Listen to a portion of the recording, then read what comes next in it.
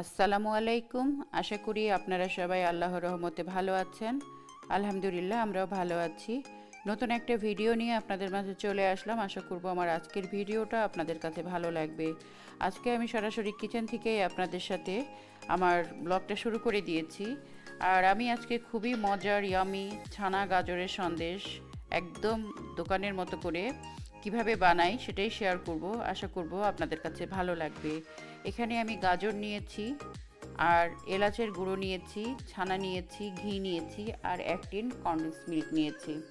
আর আপনারা একটু লবণও ব্যবহার করতে পারেন, মিষ্টি খাবার একটু লবণ দিলে ভালো লাগে। এই যে আমি কিভাবে ছানাটা আর গাজরটা দিয়ে যে আমি একটা অসম্ভব মজার সন্দেশ তৈরি করছি সেটা আপনাদের সাথে শেয়ার করছি। এখানে আমি 2 চা চামচ ঘি নিয়েছি। ঘিটা গরম হয়ে গেলেই আমি এখানে গাজরগুলো দেব। গাজরটা দিয়ে আমি গাজরটাকে একটু, আর অবশ্যই ঘি দিয়ে গাজরটাকে ভাজতে হবে, তা না হলে কিন্তু খেতে ভালো লাগবে না। আর গাজরটা আপনারা কুচি করার পরে কিন্তু কুচি করে কেটে নিয়ে আপনারা পানি দিয়ে সুন্দর করে ধুয়ে চিপে নেবেন, তারপরে এইভাবে ঘিয়ে ভেজে নেবেন। তাহলে কিন্তু খুবই ঝরঝরা হবে, খেতেও কিন্তু খুব টেস্টি হবে। আমি খুব ভালো করে এখন গাজরটা ঘিয়ের ভিতরে দিয়ে ভেজে নিচ্ছি।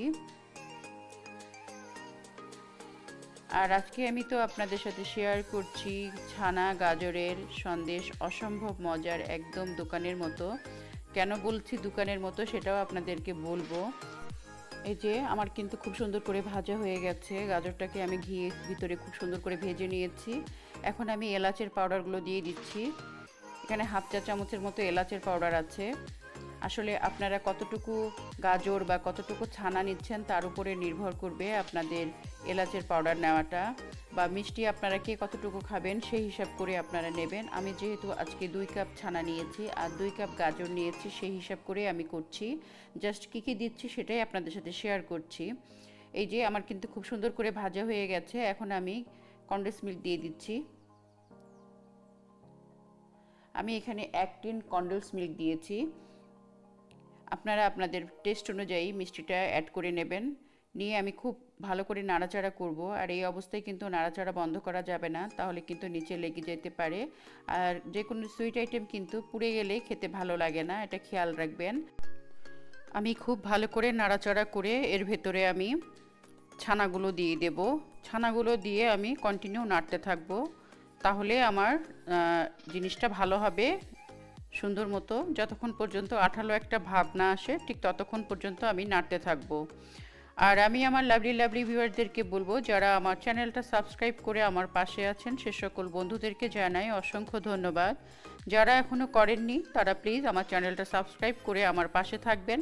পাশে থাকা বেল আইকনটা ক্লিক করে দেবেন, যাতে করে নতুন কোনো ভিডিও ছাড়লে তার নোটিফিকেশন আপনাদের কাছে চলে যায়, আপনারা আমার ভিডিওটা দেখে নিতে পারবেন।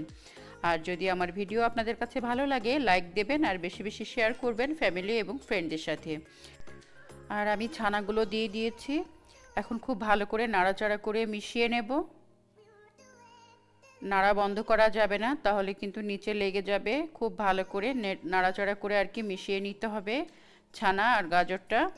আর আমি আপনাদেরকে বলেছিলাম, আমি কেন বলেছি এটা হচ্ছে একদম দোকানের মতো, কারণ আমরা অনেকে যারা বাইরে থাকি, এয়ারপোর্টে যখন যাই, বিদেশে যখন আসব, তখন কিন্তু এয়ারপোর্টে ডিউটি ফ্রি শপে 2-1টা দোকান আছে, সেখানে কিন্তু মিষ্টির দোকান আছে। সেই মিষ্টির দোকানে কিন্তু এই ছানা আর গাজরের সন্দেশটা পাওয়া যায়। আমি কিন্তু আসার সময়, মানে দুবাই আসার সময় কিন্তু প্রতিবারই এই ছানার আর গাজরের এই সন্দেশটা আমি কিনে নিয়ে আসি।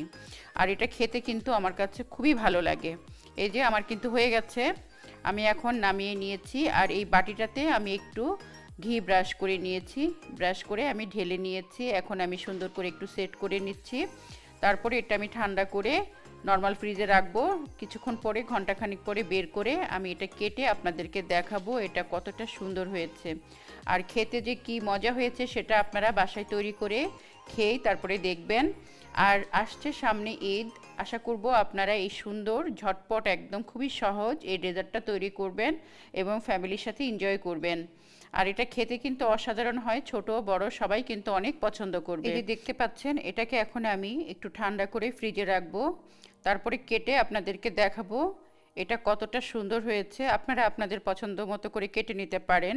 আমি আমার পছন্দ মতো করে স্কোয়ার করে কেটে নিয়েছি, আপনারা বরফির আকারেও কেটে নিতে পারেন।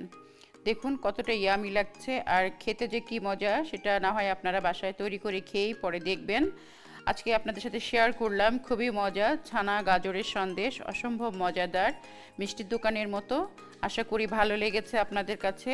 সবাই সুস্থ থাকবেন, ভালো থাকবেন, আমাদের জন্য দোয়া রাখবেন। আজকে এখানে শেষ করছি। আল্লাহ হাফেজ।